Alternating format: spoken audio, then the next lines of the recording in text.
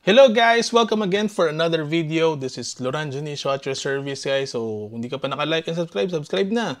So for NFT games, for crypto updates, for financial planning updates, stock market, anything about finances. No? So again, hit that like button, subscribe na rin, no? And notification bell. No? And for this topic, we'll talk about cryptocurrency and safety guidelines. So this is for you, no, para at least maprotektahan yung mga assets mo. So maraming pumapasok dito, marami tayong naririnig, marami na-hack, marami nananakawan ng coins or NFTs, no, or yung iba axie nga, 'di ba? So somehow this video, no, sana panoorin mo, and ginawa natin to para maprotektahan, no, yung assets mo. Okay, so reminders, no, cryptocurrencies and their underlying infrastructure are still new and immature. So right now, alam naman natin, wala pang masyadong adaptation din, but of course it's growing, no, and even if you follow all the directions, no, maaari pa rin mawala yung pera mo or yung assets mo. So that's why it's very important, no, to be reminded, no. Kaya ginawa ko tong video na to kay iba, mga galing na sa inyo, mga galing na matagal na sa NFT, but still somehow ako rin, I'm reminding myself na to be careful at all times, at pwede, sa isang iglap, pwedeng ma-hack, pwedeng mawala lahat ng pinaghirapan natin, pinag-ipunan natin. So that's because many of the service providers in the sector are still young, under-regulated, and inexperienced. So totoo po yan, no? And second one is, ito like ko sinasabi, no, huwag kang magbenta ng baka, huwag kang magbenta ng kung ano-ano, no, para lang sa cryptocurrencies or NFT games, no, na tinatawag. So always use rational position sizing. So that means only investing what you can affordable, comfortable losing. Lagi ko sinasabi in each and every video, kahit sa dulo, sa disclosure, invest only what you can afford to lose. Minsan, lumalabas sa tenga natin, pumapasok, tapos lalabas lang din. So, make sure, no, if you invest in something, ako, before I click that buy button to buy to purchase using BNB or other cryptocurrencies, no, am I comfortable in losing? Kung bukas mag-rug pull to, mawala yung investor, okay lang ba sa akin? Diba? So, I suggest you put no more than 10,000. If kung talagang medyo gipit ka sa budget, no, to any position, no, or if you're a small investor, if you're a bigger investor, you can put 30 to 50,000 or more. Depende. Again, don't expect a return. This is, again, comfortable with losing. Parang somehow, this is a talagang, huwag mong expect. That's why, like ko sinasabi, huwag kang bibenta mo yung pangkabuhayan mo, uutang ka dahil para dito. So, marami po na biktima dyan, yung mga nag-rug pull na games, yung mga cryptocurrencies na nalugi.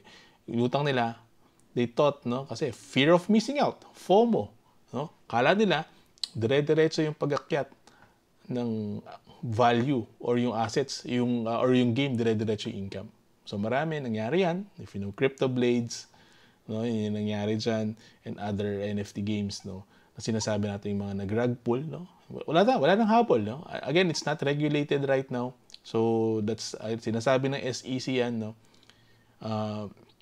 Kumbaga, wala kayong, pag magsumbong kayo sa akin, wala kami magagawa. Okay? So that's the risk out there. So of course, minimize human error as soon as possible to protect your crypto assets, so avoid losing them. Send a small amount of your assets to any exchange first to test it out.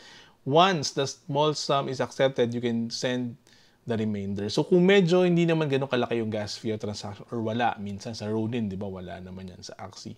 So if you could send small amount, mas maganda. Test mo muna. Ngayon, pag mag-appear doon, tama yung ginawa mo. Di ba? So, send mo na ulit yung remaining, no? Yung big, especially if ako, pag medyo malaki, ita-transfer ko. So, ginagawa ko partial. It's worth the transaction cost. Kumbaga, yung transaction cost, okay lang. Kaysa naman mawala lahat, no? Mapag-test ka muna. And be cautious, no, when using new services, no, new websites, approving contracts, connecting your wallet to those websites. So very, very, very careful. Some services are fraudulent, no, scams. To avoid falling victim to them, due diligence first.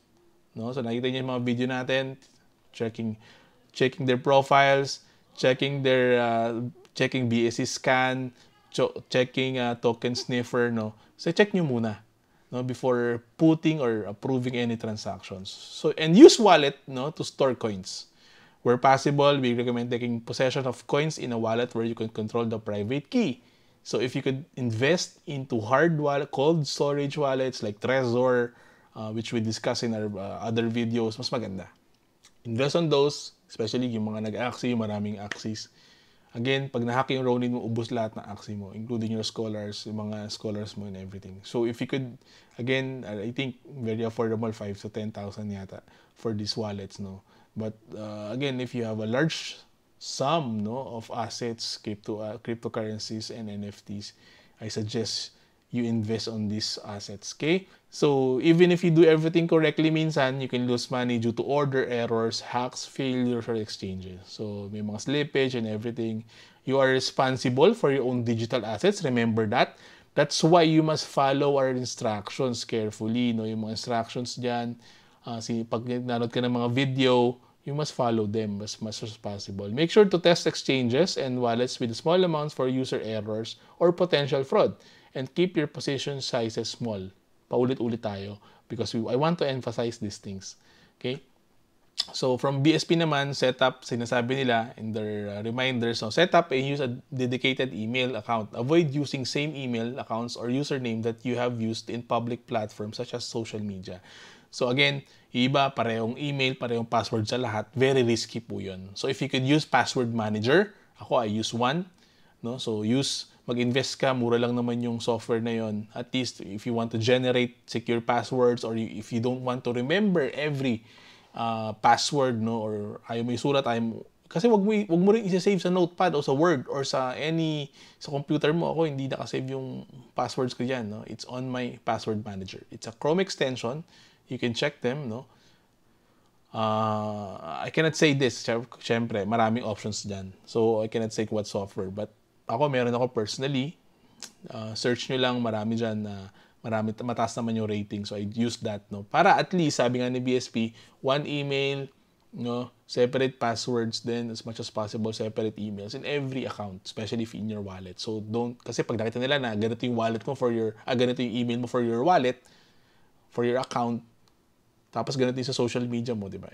Pag mawalaan nila yon, lahat ma-unlock na nila, makukuha nila sa'yo. So, of course, keep your virtual currency related email account to use for yourself. In any VC transaction, users need their email account and password. Okay? So, it's important to secure not only your password but also your email account. No? So, kahit ako nga minsan, yung mga address nang hihingi, no? Be very careful, lalo na pag sa mga NFT sa OpenSea, no? Magulat ka, may mga marireceive kang NFTs doon na wala ka naman binibili. So, make sure wag mo i-open, hayaan mo lang report nyo sa OpenSea bakit nasa wallet mo yun. So, these are possible, this is rampant ngayon, no, sa OpenSea. Hopefully, ma-resolve ni OpenSea yan. So, kasi nga, nalalaman nila yung mga wallet address. Though, na public address yun, minsan okay lang magbigay ng wallet address. Pero as much as possible sa mga social media, pag pinopost mo yun, may risk pa rin na padalang ka ng mga malware. Hindi natin masabi. So, kahit yung mga emails, no, ganun din yung nangyari. Para may mga spam emails, no. Of course, set a strong password, no. Use complex and hard to guess passwords as much as possible. So avoid reusing the same password for more than one service. So if you could have a set of passwords, no, kung ayaw mong gumawa ako kasi nga sabi ko nga sa inyo, meron akong password manager software na ginagamit. Okay? So, observe basic internet security, exercise caution in accessing your virtual currency wallet, especially when using Wi-Fi connections, no? Use VPN, Virtual Private Network, if outside ka magko-connect. So, pero sa bahay mo, okay lang. I have VPN pag nasa labas, and I use, talaga nag-i-invest ako sa mga antivirus, anti-spyware programs, no? Usually 500, 1,000 a year, no? May mga ganyan. So, I would suggest you do that. Again, this is just minimal, no, cost compared pag mawala yung mga assets mo. So, avoid installing software, browser plugins, or downloading attachments from unknown suspicious website and emails. So, at the same time, do not leave your device unattended. One more thing. So, I watched this video, no, sa Facebook na yung MetaMask niya, no, kakopy niya lang, mag-send siya ng funds. Pag-paste niya, kinopy niya doon sa pag-paste niya, nag-iiba yung address. So, be very careful, guys. Pwedeng mangyari yun. Mawala yung, magbago yung because mabago yung address pag paste niya. So, sa iba na send, no? Sa ibang wallet. So, why? Because I think there's a software na installed doon na gumagawa nun or browser plugin. So, be very, very careful. for any software na in-install mo dyan, lalo na yung mga freebies, di ba? So, it might be a trap. So, subscribe to multi-factor authentication, no, provided by the VC wallet provider. VC users should enable whenever available MFA options to their VC's accounts, yung mga 2FA options, di ba? Alam natin yan, Google Authenticator. Minsan, yung text, di ba? Text Authenticator, magte-text sa'yo. If meron, guys, subscribe tayo. It adds more protection talaga. Sulit naman yon yung hassle. Kahit na hassle ka minsan, kailangan mo i-open yung authenticator mo to get the code or kailangan mo hintayin yung text, di ba? Minsan hassle, pero okay lang, di ba? Okay lang. Yan. So, adding another layer of authentication can provide increased security for your VC account and transactions. So, yun. So, separate your funds and use cold storage. Again, yung mga wallets, yung mga Trezor, ganyan. And VC funds should be separated in 2 or more digital wallets for transactional purposes, no, as much as possible. So, the main wallet used to store VC funds for future use should be kept offline, yun nga, yung mga cold storage, or properly known as cold storage wallet to minimize vulnerability to theft, hacking, or fraud. So, if you can separate those you want fund ng pang trade mo, pang gamit mo, pang revolve mo, tapos meron kang pang long term, we suggest nga, no, sinasuggest ng BSP na separate yung gawin mong storage sa kanila. So, again, yun lang basic security tips, guys, for your assets, visual currency assets. So, I know we're dealing a lot of transactions online. Minsan, dito sa mga NFTs and cryptocurrencies sa mga games. But again, it never, it will pay off naman din, no, kung talagang minsan paalalahanan tayo na magkaroon tayo ng security measures din, security steps. Kasi nga at the end of the day, nasa uli pa rin ng pagsisisi, diba?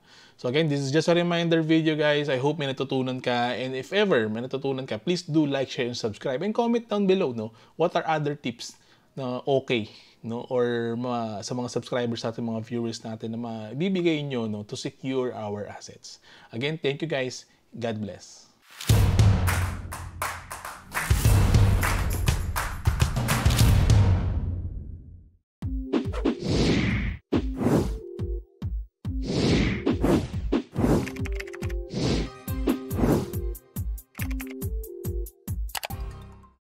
Just a disclosure, past performance is not indicative of future results. You could lose some or all of your invested money buying and selling Bitcoin and other alternative cryptocurrencies and NFTs. Extremely volatile and not be suitable for all people as the price can change drastically in a short amount of time. Never risk more than you can afford to lose. Invest at your own risk, do your own research, and this is not a financial advice. Thank you.